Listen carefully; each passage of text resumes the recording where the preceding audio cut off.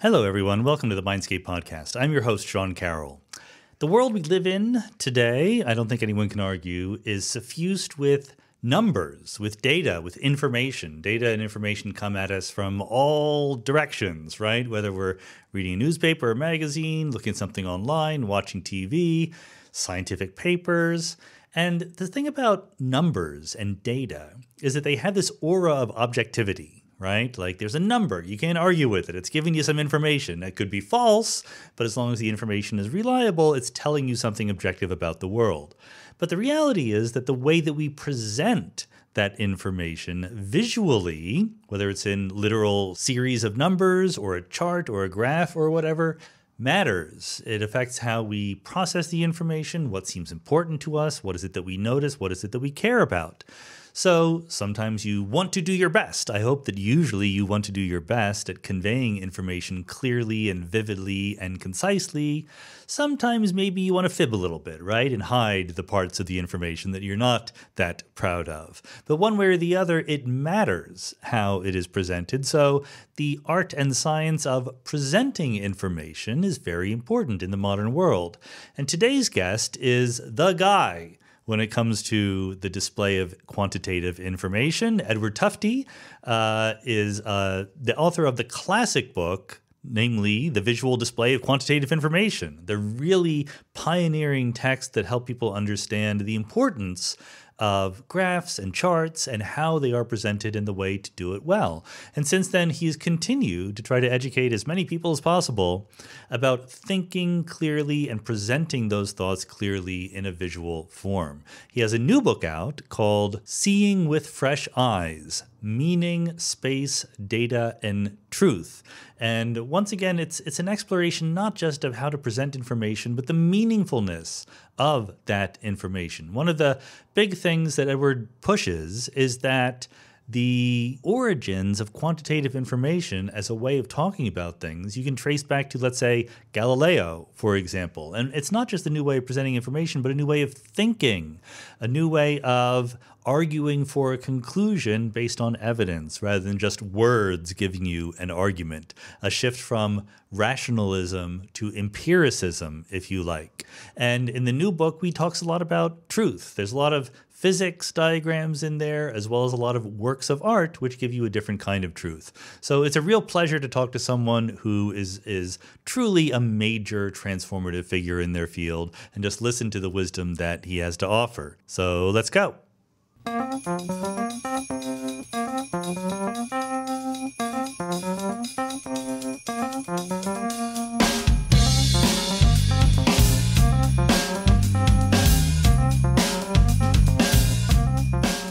Edward Tufte, welcome to the Mindscape podcast.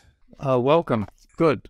I do want to start with the sort of obvious caveat/apology, which is that you're the world's expert in data visualization, and we're doing an audio-only podcast. So I do understand that it would be even nicer if you could, point to things, but we'll have people check out your books and so forth. You have a new book out. Why don't we give you that chance to mention that?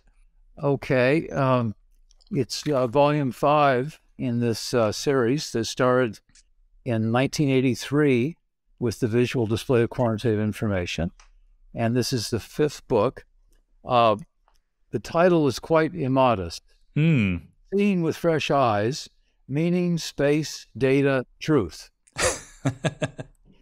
And I can't think of a grander title, but I kind of set it as a goal as I was writing. I had to talk about all this stuff with the title, and that's exactly what it's about. Yeah. It's redesigning everything. Sentences, paragraphs, Feynman diagrams, everything. Sculpture, and that requires the seeing with fresh eyes. I opened the book with a little bit of free verse, which kind of describes it and also describes me, if it's all right. Please, would love it. This is a free verse. It's called The Thinking Eye. To see the ordinary so intensely that the ordinary becomes extraordinary, becoming so focused, so specific about something, that it becomes something other than what it ordinarily is. Always on, thinking eyes see intensely, actively, skeptically, scan globally, focus locally, see at varying scales of space and time, approximating ways through multiplicity, detecting how things happen, move, act, interact, seeing with fresh eyes, vacation eyes. I love that. I love the vacation eyes that we have about, the first 5 days at a place. It just seems so like a wonderful, fresh eyes. Seeing with fresh eyes, vacation eyes, unhindered by self-confirming words, models, expectations. Not seeing something different is not seeing anything at all. Grace Hopper saying, the most dangerous phrase in the language is, we've always done it this way.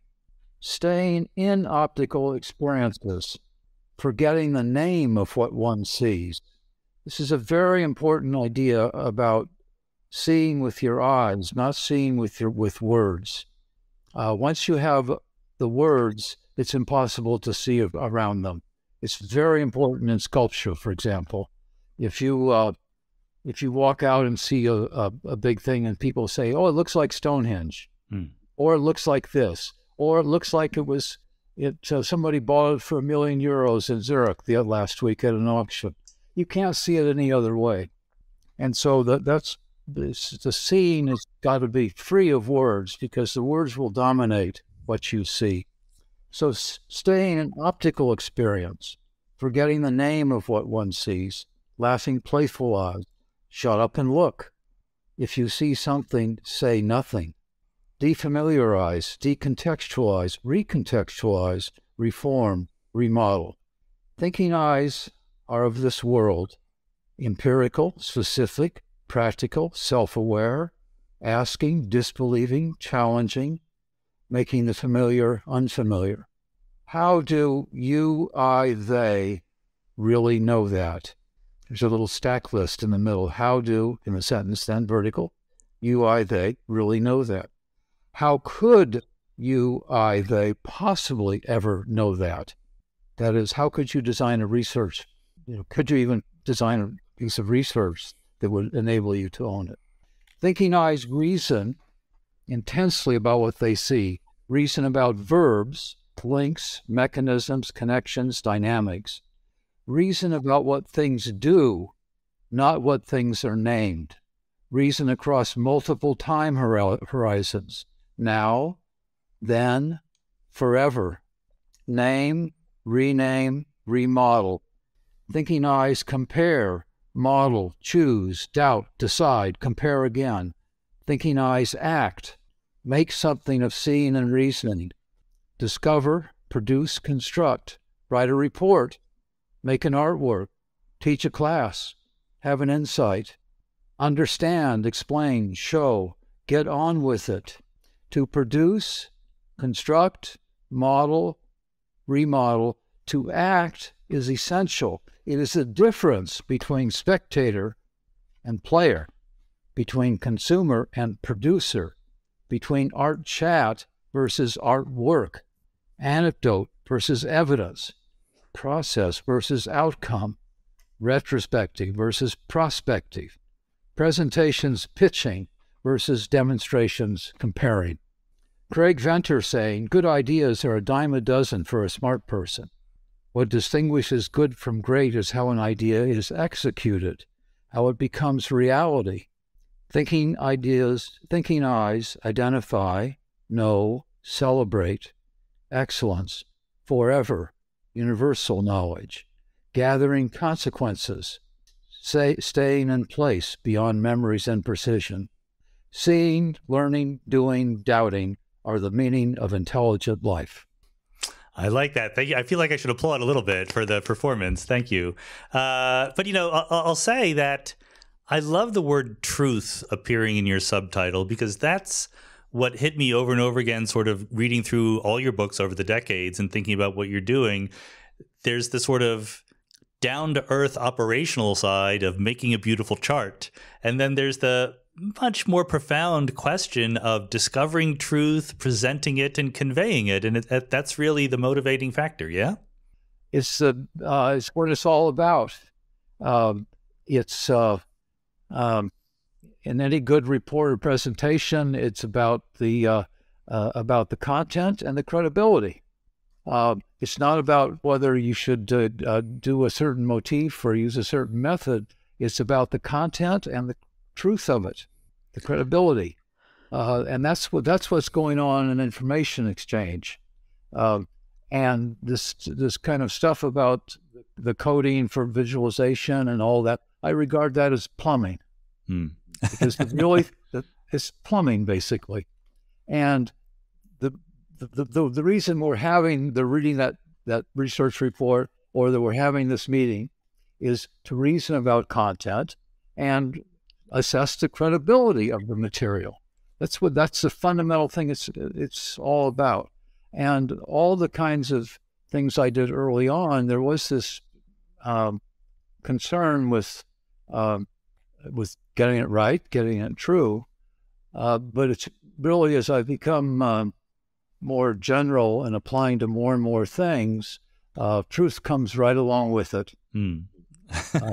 And the plumbing may differ, but it's content. And then are they saying something true? I have a long chapter on medical research in the new book, and it's widely agreed by editors of the New England Journal of Medicine, by editors of The Lancet, and by the famous skeptic John Ioannidis at Stanford, that most published medical research findings are false. And the debate isn't over whether that statement is true or false. The debate is over the word most.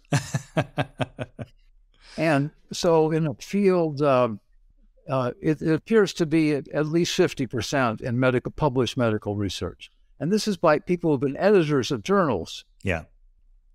And it varies by fields. In some fields, I did the Ig Nobel Prize Awards this year. Love those, yeah. Yeah, and I did 24 jargon words about cognitive psychology. And then you have 7 short words at the end. So I went through the jargon about parameters and blah, blah, blah, and so on. And then the punchline is that the first day in the class in cognitive psychology, the professor says, half of the findings in our textbook are false. We just don't know which half. And so it's part of the failure to replicate, the replication process thing. Science has it easy. Rocket science compared to social science or even medical science is easy because you've got a guarantee of the truth. There is truth in the laws of nature, and that makes it easy. You know there is truth. You don't even know whether truth exists for about a lot of personal people things or medical things. And so rocket science is easy. I say it all the time. I tell people that physics is the easiest science. That's why it's so intimidating, because it's so easy. We've learned so much about the physical world. It's extraordinary, and also it's the only thing that's universal. It's everywhere. That's out of this world. So let's make sure that the people, the tiny percentage of listeners who aren't already familiar with your work, sort of get the thrust of it right from the start. I mean, you work at the intersection of data and design, and design is a tricky thing. Do you have any training in design, or is this something that you just built up along the way, or did you stumble into it, or was that a goal all along in your career? My mother was a professor of English, and did scholarly work on the 17th century.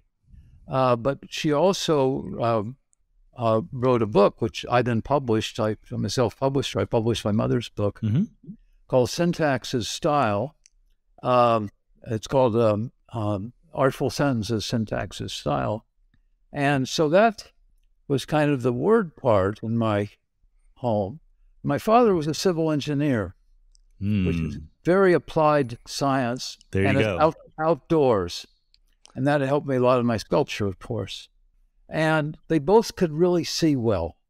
I don't know where that came from, but they could really notice things and see well. And I was taught to see well, both in reading things and reading poetry and looking at pictures and talking to my mother, but also being outdoors with my father. And so we'd take a vacation. We'd drive toward Hoover Dam in the middle of the Colorado River and study the dam because my father was a civil engineer. Or every time it rained, we would go out driving to see the storm drains spouting up the wrong way. So it was intense seeing was just part of it. Interesting. And I married a famous graphic designer, Inga Druckery, who was a professor at Yale, and RISD, and the University of Arts in Philadelphia. And I learned a lot from her, and I found design very easy. And within, as soon as I did my book on visual display, I was teaching in the Yale Graduate School on in design. Okay. So it was good enough. Didn't need to have a degree. Because I had done the design for the books, right, by working with a book designer, and then the rest of the books I've designed entirely myself. And frankly, I found design very easy. I think it was because of my verbal skills. I think many designers are like violinists, or there's a kind of innate quality of seeing and working with your hands and making things. And it's not so much, it's a kind of almost a physical performance, not so much an intellectual performance. So there's a real difference there. It's a seeing performance, not a word performance. That's a better way to put it. And I'm not, I'm a B plus in a lot of different fields. I'm an A plus in visualization, but a lot of the subfields like writing, design, statistical work, and all this. I could probably teach a introductory course, at school. It's not, and I can use, but I have these tools that I can use, all the time. That I can do everything myself within myself. Yeah. So the books I design myself, I publish them myself. I love the craft and the former craft of doing books. Yeah. With the computer screen, it's not like that anymore. And so it just somehow came in this odd package of genetics and school and never specializing. Right. That was the key thing. I got a bachelor's and master's degree in statistics from Stanford, Ph.D. in political science at Yale. I was a good political scientist. I was a full professor by age 31 at Princeton in political science, but it was quantitative. I was sneaking over to graphics, more and more. Upset in the politics department, why I'm supposed to be doing this and what's with this graphics stuff. And I think I always wanted to be a professor, from about age 12 on, but I have yet to discover a professor of what. Right. I taught in the Yale Law School. I taught in design. I had tenure in public affairs at Princeton. I had appointments in statistics, and maybe it's because I have a short attention span, but I loved going into a discipline and looting it, not getting a degree in it, but rather looting what was useful for me. And I get in a completely different posture when I talk to people in other fields and I've always been attracted by excellence. I hang around excellent professors when I was a student, regardless of what they were excellent at, and seeing how they think and just being with them was happy. And it's the only time I really shut up. It's when I'm, in this environment where there's all this stuff to be learned.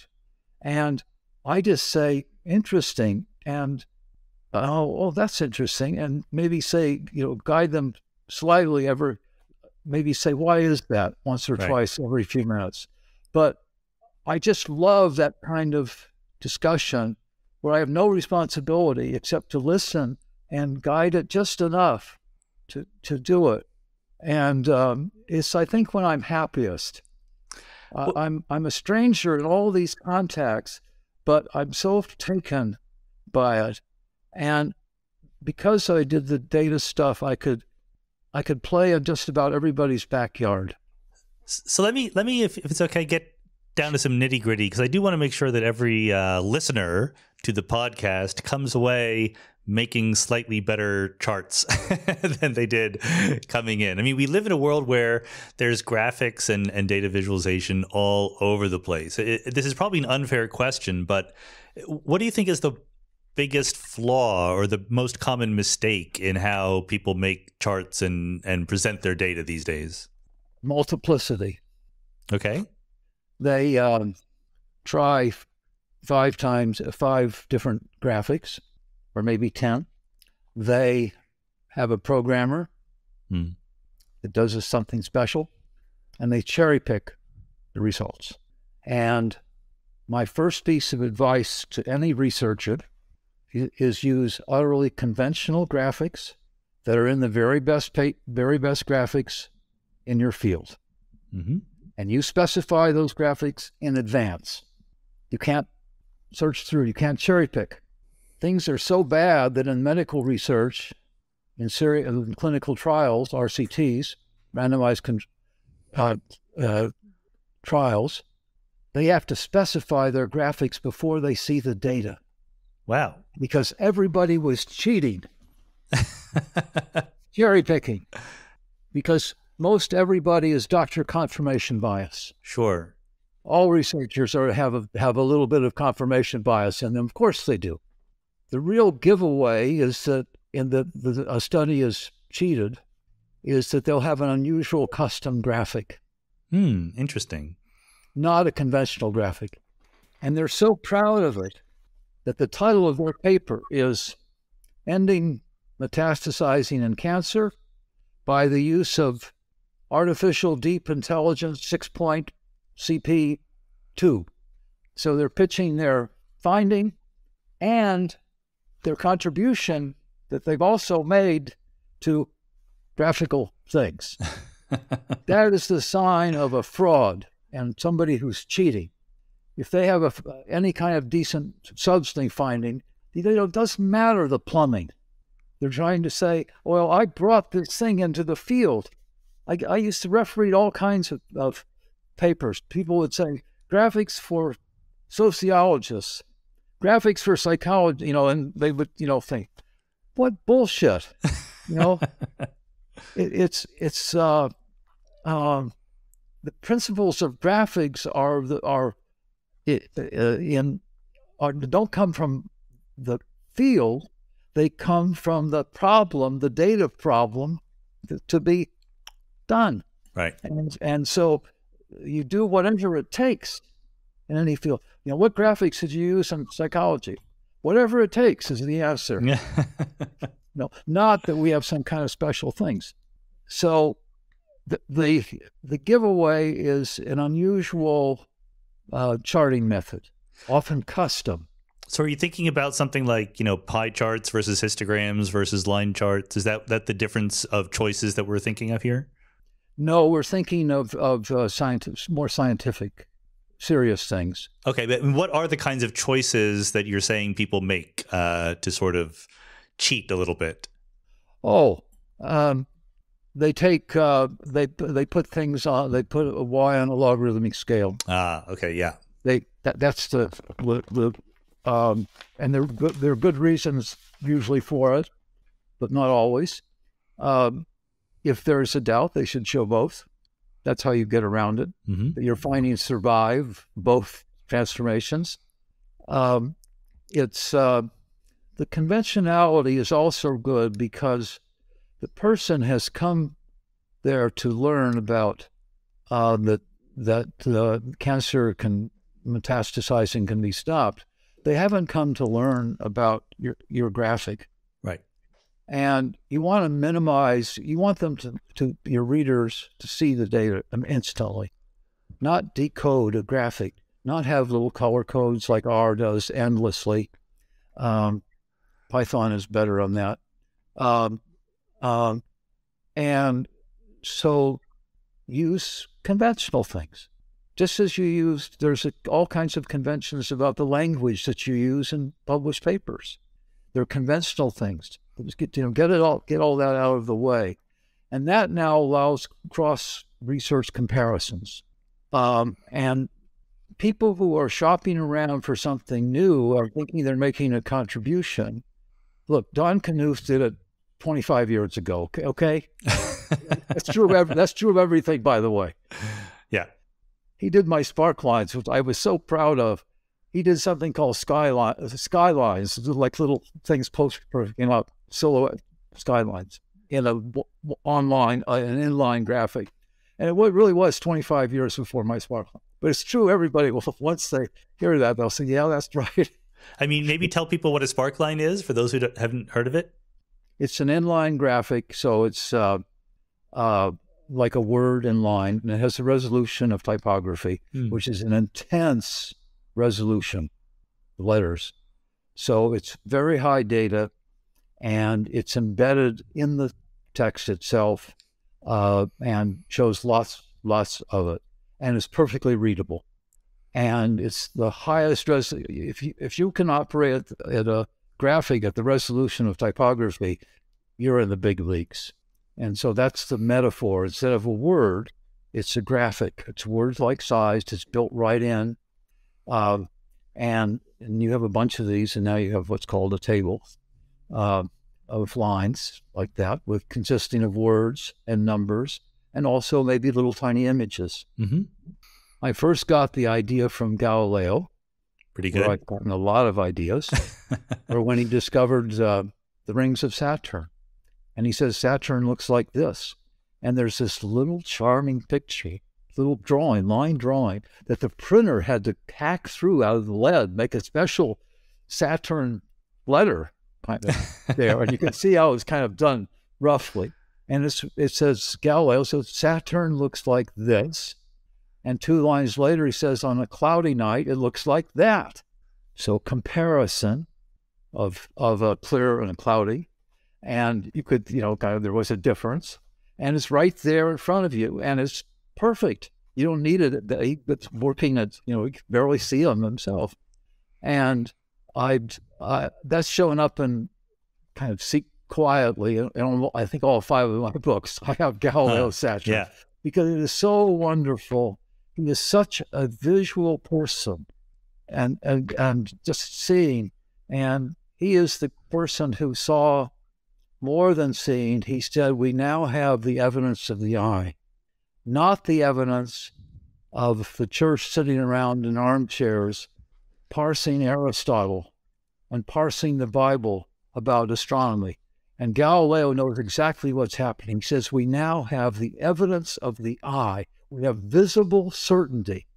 And ding, ding, they're all about truth. And empiricism, right? I mean, I noticed that connection also. It's seeing the evidence of the eye, not the evidence of words and of churches and all the rest. And he's very blunt about it. I mean, I've almost quoted what he said.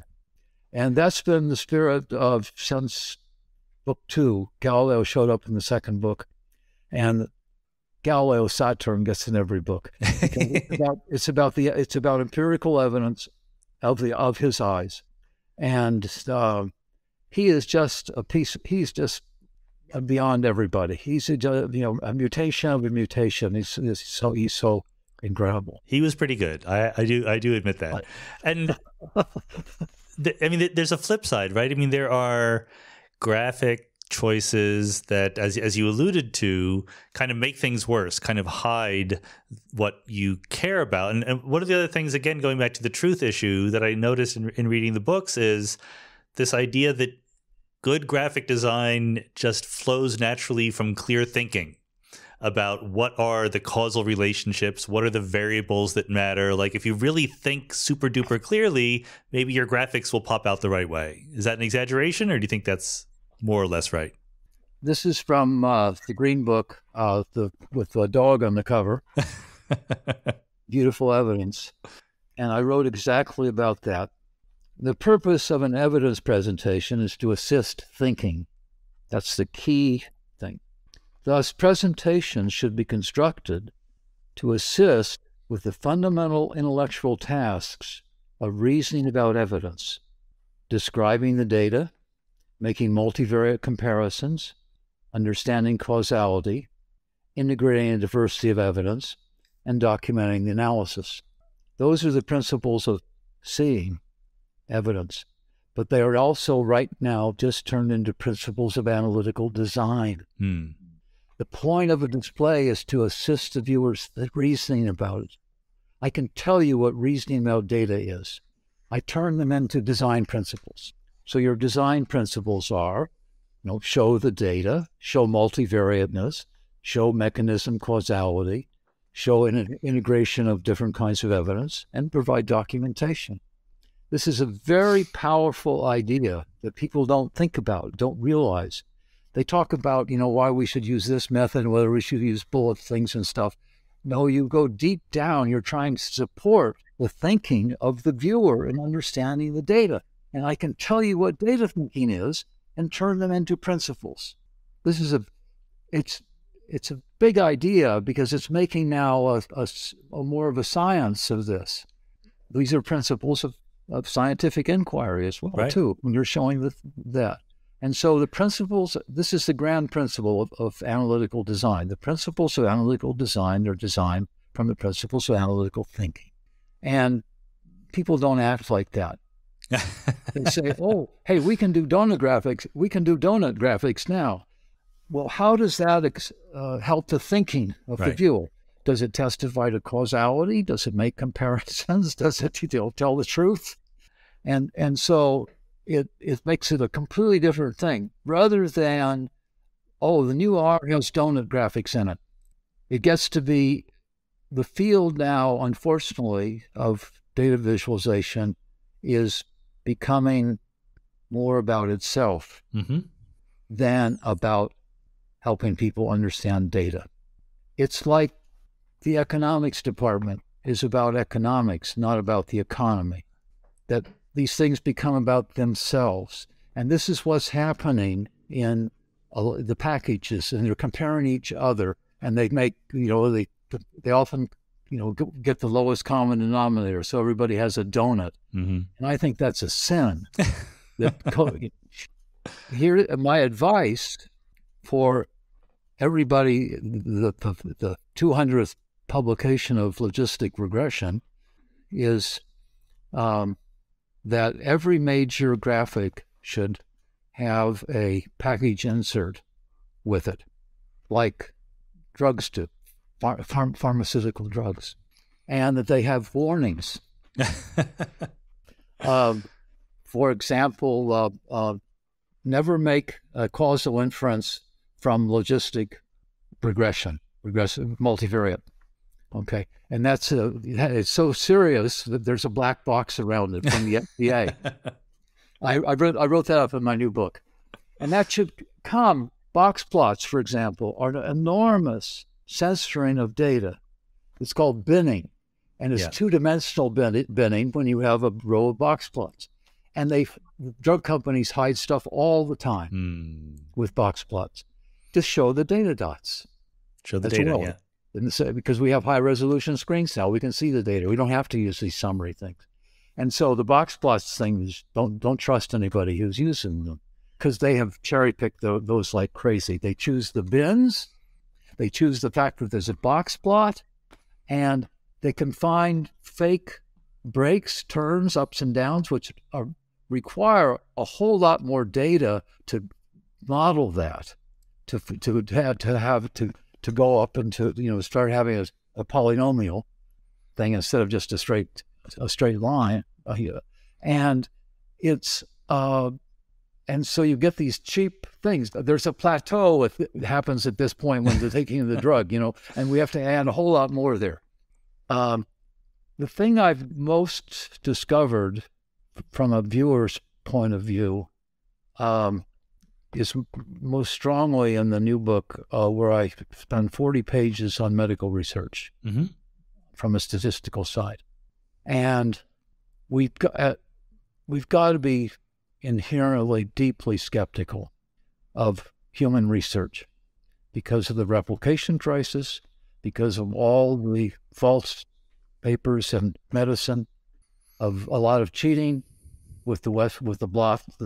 I don't know if you know about this, the reading of Western blot tests, and they Photoshop the same blots in several times. And in some molecular biology journals, it's the Photoshop shows up in like 4% of the published papers. Oh, yeah, okay. Really faking things. Yeah. And so I used to believe very strongly. I did quantitative political economy, election predictions, and all that kind of stuff. And it's and I believed in it more. I was doing it, and thankfully, most of my papers got replicated. I didn't cheat that much. But the fact that it's medical research where there's so much, there are lives at stake, and the fact that in this country, it's the only place in the world where tremendous amounts of money are made from sick people and from fudged data. And the FDA doesn't do all that well.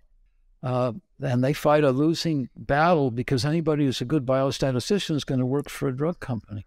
And it's a it's a public health problem. Yeah. The cheating in medical research is a public health problem and should be treated like a public health problem. And I wouldn't have said that 10 years ago or from all my other stuff. I was much more thought that numbers would help bring us the truth, and that's true. It's easy to it's easy to lie with numbers, but it's even easier to lie with words. There's still that's a good quote. I like that one. You can see the lies better, than with words. But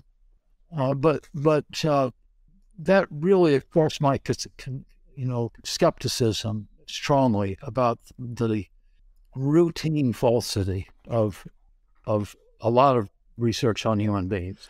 You did a very in-depth analysis that I learned a lot from of the space shuttle disasters, and there I would say that it wasn't greed or an attempt to lie, but just people went a little astray in how they presented information, and it with terrible consequences. Could you explain, to the people who don't know about this example, what went wrong there? I worked in the third book. I have the Challenger, which was I basically have Richard Feynman's take on Challenger, and I wish I was that sharp.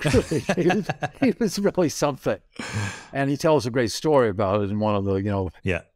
But my own independent work was on the second accident, the Challenger and Columbia. the other one. And I got, right after it went down, I got all the slides. So it was injured when at launch, when a piece of foam broke and hit the wing on the launch and made a hole the size of a basketball. And it flew for 2 weeks with a hole in its wing because there's no air up there. Who cares? Yeah. Who cares? Yep. And they knew there was a problem. They may have known quite well nobody ever says, but it may have been that a spy plane took a picture of that wing. But they don't want to express the resolution, say what the resolution is and stuff. Sure. But they knew there was a problem. And they engineers on about the fifth day did a big PowerPoint presentation. I got that about a week after the Columbia went down. I got it via a information, federal government information thing that a reporter had done, and I got the slides. And I don't know anything about rocket science, but I know a lot about the relationship between evidence and conclusions. And that wasn't, what they were doing was perfectly clear to spot. And I take the key slide apart, and they're in trouble because they're measuring things in cubic inches. In trouble right there. There's a famous two things crashed into Mars because of not get that straight there. But these guys were in cubic inches. But on one slide, they abbreviated cubic inches 3 different ways. Wow. If they were sophomores at MIT and the graduate student was grading their paper, graduate student would write on the thing, have you thought about insurance sales as a career? Because that it's just a sign of something's really wrong here, that they can't get units of measurement right in three different ways of writing on one page, and none of them were inches cubed. They were in CU, just amateur. Yeah. And they have some models and they test it and so, but it all gives it away right there that they don't have the material to make a decision that everything is okay. That's what they said. Everything's okay. And it was right there if you saw it, especially if you knew it was an accident. Yeah. But it's absolutely. So I did that on my own. I got a hit call from Boeing saying that they had trademark on this or copyright or something. And I said, well, it was gotten by a, government thing. So, and the commission that investigated it published in their final report, which is the 100-page summary of all this stuff, my analysis of that slide. And it said, we've got to stop engineering by PowerPoint. And it turns out all the documentation of every project at NASA is done in PowerPoint slides. There's no technical reports. They used to do beautiful technical reports. They were famous for them, like 10-pagers and stuff. And so they use it as a general attack on engineering by PowerPoint. But the point for me is that the shuttle people investigating, who were a pretty fancy group investigating the accident, picked up on what I said. Well, and I don't know anything about rocket science, but I know what the hell, I have a more powerful skill, but I can tell the difference, between the relationship, I can understand the relationship between evidence and conclusion. And that's a different thing than knowing rocket science. Because it's more general. Yeah. Broader. Well, it's very interesting because I know that, you've said you've criticized PowerPoint before very trenchantly, and I'll confess, I use PowerPoint all the time when I give talks. But I guess I would never think to use it to sort of share information as text. That makes no sense. Yeah. I had a wonderful thing happen very early on about PowerPoint, which I didn't hear about until 15 years later. So the PowerPoint essay comes out, and it has the Columbia in it, and among other things. And it was called The Cognitive Style of PowerPoint. And it had a picture of Stalin giving a talk. and the people down below, all the soldiers waiting down below, making remarks about his bad PowerPoint. And somebody read that essay before it was published and said, why don't you say what you should do instead of just saying, bad PowerPoint?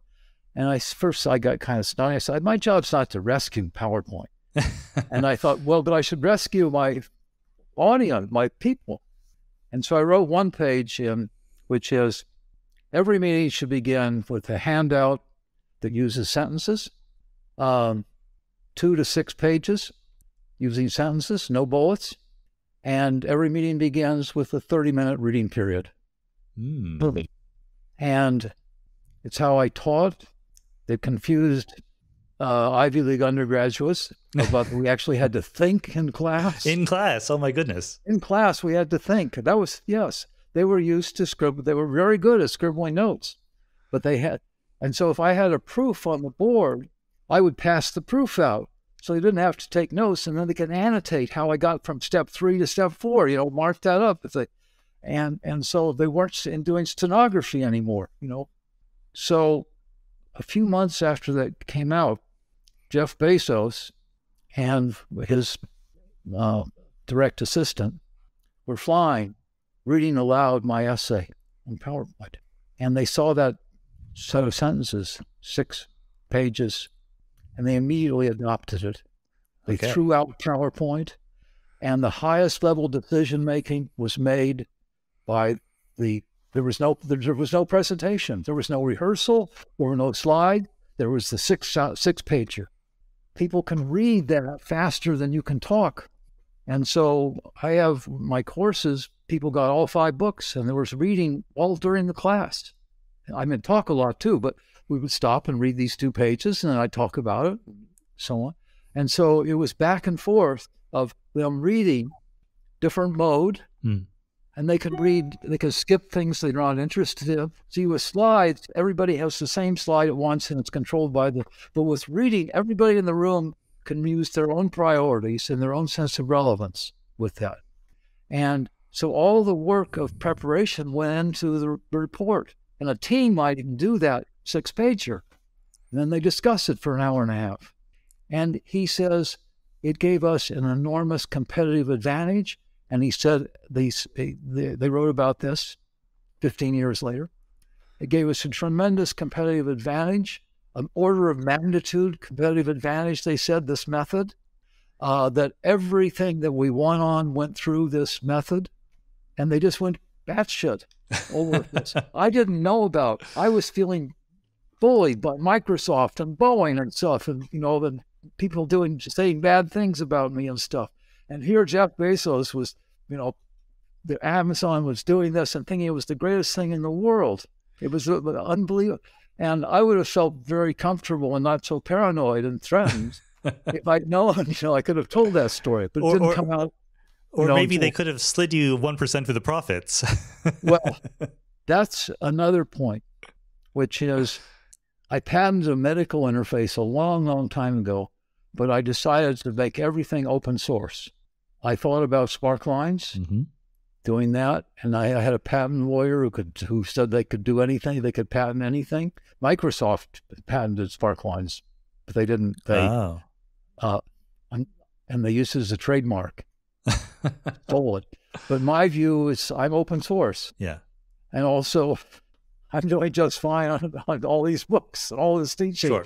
I don't like that. I like the ideas. I'm so happy to get the ideas out. Yeah. And so hearing that Amazon was using this to great success and lots of other people, that made me so happy that I had consequences. And the thing about meetings, this goes a little bit beyond the visual display of information, right? I mean, this is a kind of a way of thinking, right? I mean, and then the PowerPoint critique gets into that as well. So is there a future book that has nothing to do with data visualization?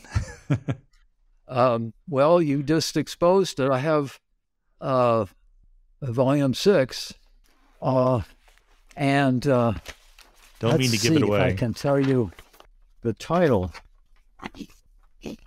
Presenting, Analyzing Data / Information. Smarter communications, shorter meetings. Content, credibility, clarity, efficiency, honesty. Oh, very good. Part 2, how to evaluate presentations, how to make presentations. So it's both from the consumer and the producer point of view. See, so they're both thinking about credibility and content, consumer and producer. And then the second piece of this 2-chapter thing is data analysis, visualization, and the truth. And this is a sort of short course in ET. Okay. Those titles report. It turns out presentation means kind of everything. You could say it's like a medical report. You could tell it's but it's focused on both the production and consumption and the interplay between the producer and consumer. Well, it's crucially important in the modern world, right? There's so much information, so much content. Our attention is so very important, and there has to be huge inefficiencies that we haven't quite figured out yet. I mean, I know when I go hear someone give a lecture, seminar, or colloquium in physics, and it's an hour long, I will absolutely learn more from talking to them one-on-one for 5 or 10 minutes than I will from an hour-long presentation. And it's because you can control. Yes, you can find out what's relevant.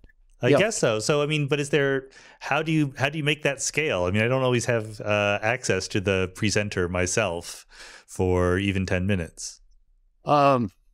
I write about efficiency. It's in the title. And one of the principles is show up early and finish early. The presenter. Show up early, chat people up, get them to start reading the document. Yeah. And finish early. They'll be thrilled. No one ever wished the meeting longer. Thrilled. The other thing is a good 6-pager can pretty well do it. I have thought times of, hey, read this, and just say a little bit. And for my class, I do that. It's all there. Read it. They can read twice as fast, at least, as you can talk. And they can choose what they read instead of the damn bullets. They can choose what's important to them. And everybody's reading differently. It's a tremendous advantage to, instead of clicking through the slides too fast, too slow, too boring, they can skip paragraphs. They can go, oh, here's what I want. Right. They can mark it up. They can, they can read it twice. They can check, something back. They can mark it up and then, oh, there's still a few minutes. Let me see now. This was good. This is good. I don't have to worry about that. So, and, you could at some places say, anybody want to discuss this? People won't dare put their hand down. No, but except people who always. Right. There are some who always do, yeah. Yeah. I have a strategy about people who ask questions, which is sort of this. You think about the priorities of all the other people in the audience. The person they'd most like to hear talk are themselves. Mm-hmm. I agree. Secondly, they'd like to hear me. The people they'd least like to hear talk are their fellow audience members. So on that principle, I decide I'll talk. You can handle the questions in maybe under 20 people. It's more of a discussion like that. In a little classroom, or maybe 25. But it gets, if you get over 30, you now have people sitting in front who are people who ask questions at everything. They're professional, and it's often they have some other cause, and or it's obvious, or it does, and we're wasting the time of the other n-1 people in the room. Especially if N is big, if there's 300 people in a lecture, you just can't do it. It's not a discussion. It's these little mini speeches often, or they maybe 1 in 10 has some kind of grievance. Say, I've used PowerPoint for 20 years. That strategy I just mentioned is in this essay about the audience and questions, and about the priorities of the audience. I think that's a very convincing argument about priorities of your audience. Who would you like to hear talking? You can't talk yourself. They want to hear the presenter. Yeah, it's a very big question for the modern world, how we share information and how we choose and what our timescales are and our methods. And I don't think that we're very good at it yet. So I'm glad to see you pushing to at least try to get better in that direction. You've got to, because there's so much stuff. So much stuff. The other thing is there's some good research on ignoring things. Oh, yeah. And being self-aware of ignoring and being deliberately ignoring this. I wish I could do that when I look at Twitter. I can You're piss not away a alone. whole afternoon. Don't, not that word, don't say it. I can throw away a whole afternoon, poking around, and it's kind of interesting. It's just interesting enough. Just interesting enough. Oh, how are the Warriors doing? They have a game tonight. I know. How are they? And it's often beyond my self-discipline. Yeah. Yeah. I charged it away from my bed. Okay, good. I put my phone in the kitchen. We have to trick ourselves. Yeah. Well, and the relationship between art and science here is fascinating because as a scientist, I like to think that a theoretical physicist, we're trying to construct a theory, a model, we're working toward that. But as an artist, it's more of a craft. There's, rules for this or suggestions or whatever. And I'm wondering if you think of your own work in visualizing information as being articulations of a single underlying theory or as just learning in a more piecemeal way and trying to use our judgment along the way? The smart aleck answer and half true is that inspiration is for amateurs and the rest of us just go to the studio every day and go to work. And I see my art as what it has in common with real science is intense seeing and understanding. That intensity brings some understanding and then ability to change and work from it, and so on. And everything serious requires, unless you're supremely talented like Picasso, requires a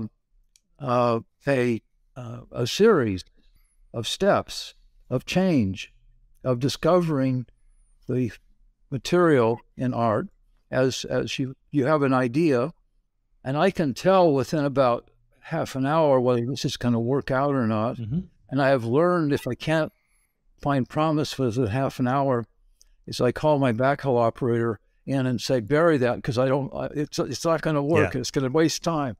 That I know this is going to work. It's not working now, but I know it will. And then it's trying to avoid words of not saying it looks like Picasso. It looks like Stonehenge. It's a piece of stone. And so I see it for its traits, not what its name, but its color, its texture. Mm-hmm.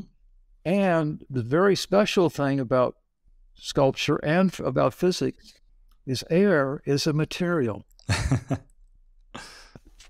Space, absolutely. The only two things in that world are sculptures. Air is a material, and space is a material in physics. Yeah, and that's I'm not quite sure what that means, but it is thinking about air as a material. That's what sculptors do. When I'm working with my colleagues on a piece, probably half our comments are about airspace, and it's like figure ground on paper. That's trivial. That's just flatland design. I wrote a whole book called basically Escaping Flatland, and that's when I knew graphic design was easy because it was flatland. The really hard stuff is you've got air as a material and it's vague and it changes from every perspective on every kind of light and every kind of sky, and whether it's raining or not. And so there's such a multiplicity of things out there to sort among and make decisions about. But it's not craft. It's a kind of the technical name of doing a piece is disjointed incrementalism. Okay. Otherwise known as muddling through. They're small steps. They're kind of separate steps. It is a muddling through. It's trying things out. It has a clear stopping point. In the work, I find it at the end of the first kind of ending, the end of maybe a day or a couple of days of work, I think it's really great. And I believe that fairly strongly. And I get up the next morning and see three things wrong.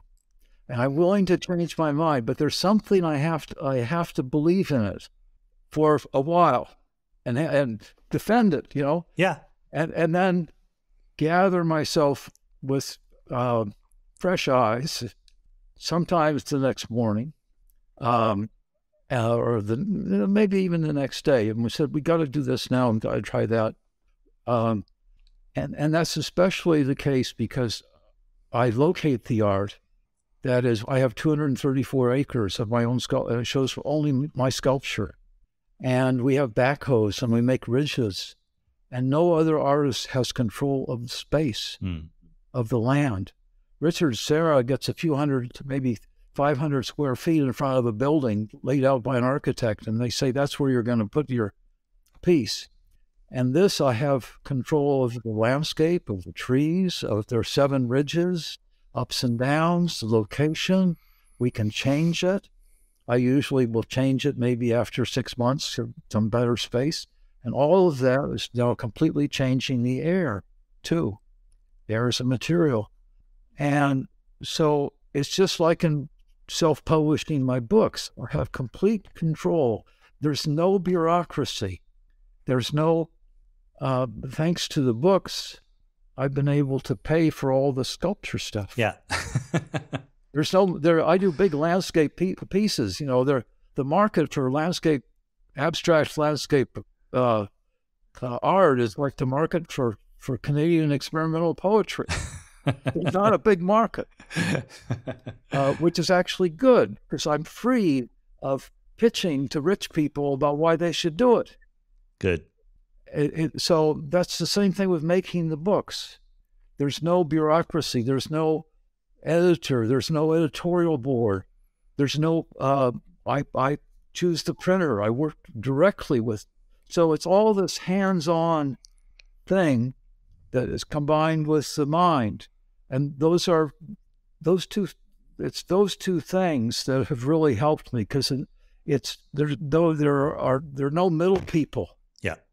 There are no assistant deans.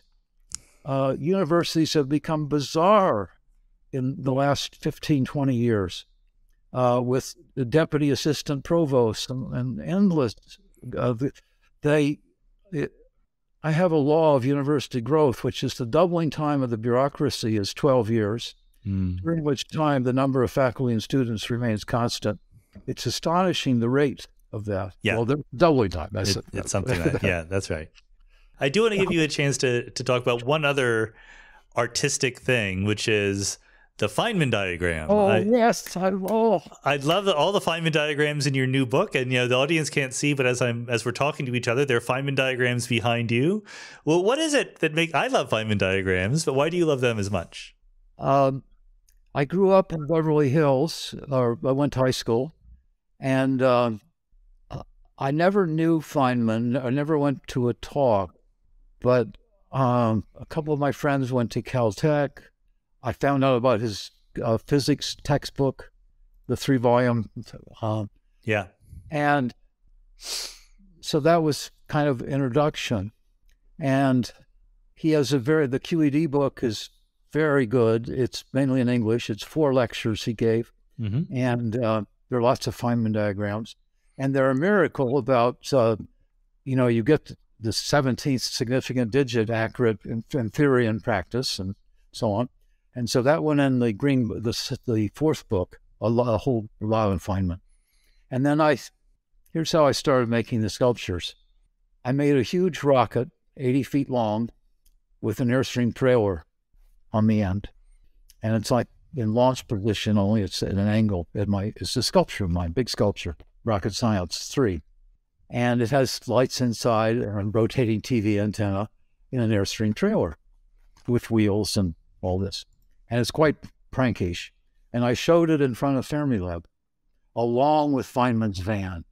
Mm-hmm. I paid $10,000 to have Feynman's vans repaired. They brought it in, and they brought my Airstream trailer in, which I didn't bring the rocket in. It's 80 feet long, and put it in front of Fermilab. And I had a big show of things. And the Department of Energy cabinet member came and loved them, and so they bought a bunch of them. And they're at Fermilab. I first used them on that Airstream trailer. It's going, to some other place.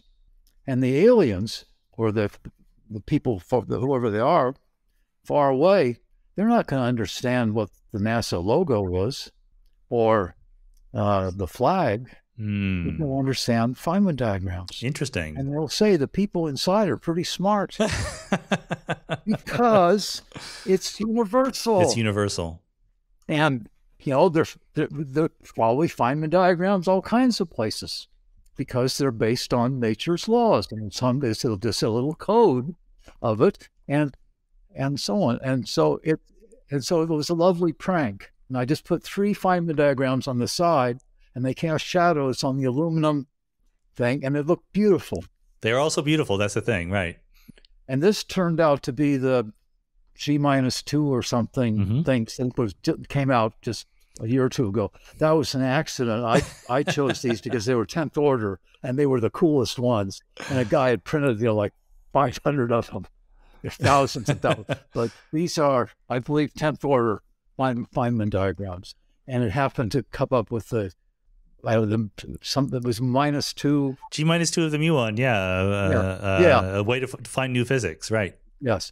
And I showed that at Fermilab about 3 or 4 years ago.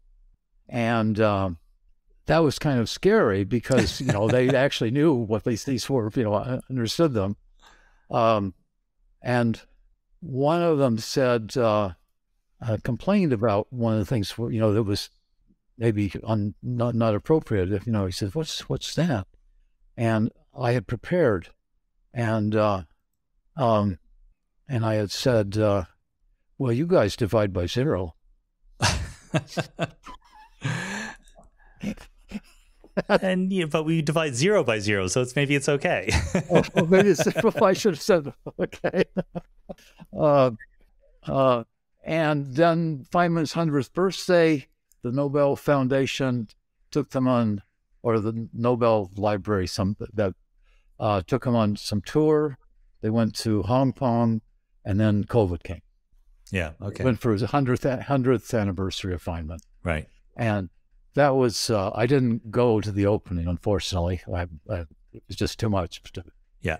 I'd already seen them, but the pictures are wonderful. And that just made me so happy, they were out there. And, and the secret of them is to make them, raise them about 2 to 3 inches off the surface.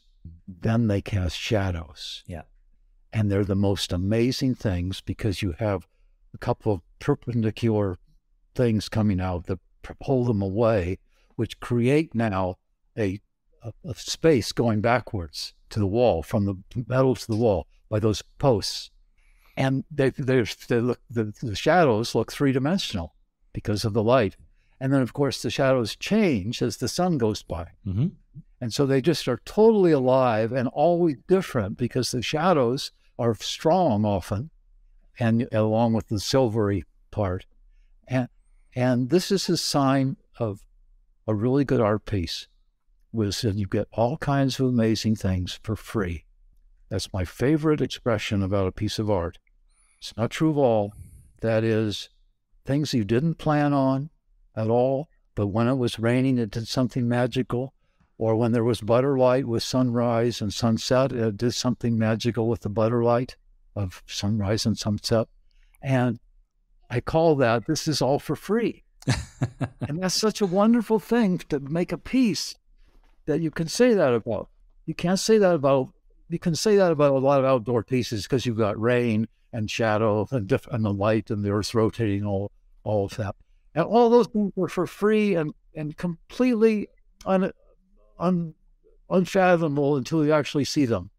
The combination of a shadow, but it's also raining or dogs running by, and there's this and that. And that's a way of a good piece of art. And you never say that on a flat on the wall. It's the dead same, the optical experience. You may be able to see different things somewhat, but not this stuff you get for free every day you see it. So this gives you free, fresh eyes. I have a flat painting, say, inside, after a month, I don't even see it anymore. Yeah. I have to move it. These things, the pieces out here they're always alive. They're always different. I'm always happy to see them. Yeah, and I like rain the best.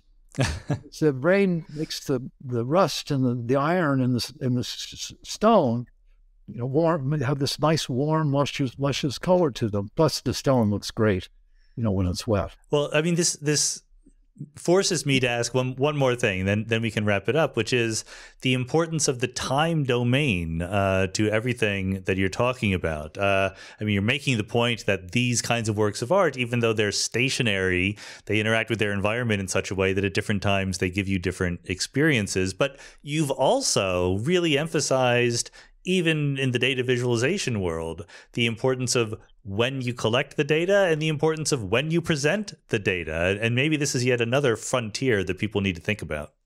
I think the best idea in the new book is the following. You never learn more about a process than when you watched the original measurements being made.